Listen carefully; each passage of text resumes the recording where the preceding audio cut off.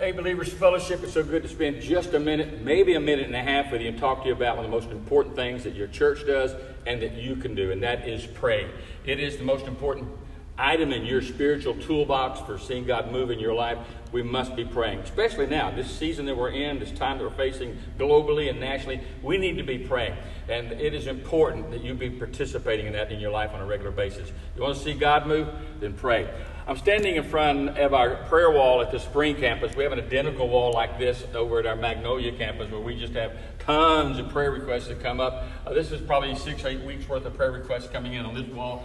And these are needs that we're praying for. Some of the longer ones show the answers to prayer and how God has answered these prayers. So you'll see a lot of those pasted here as well, or some post on top of another one. That means that God's done something. People have seen results.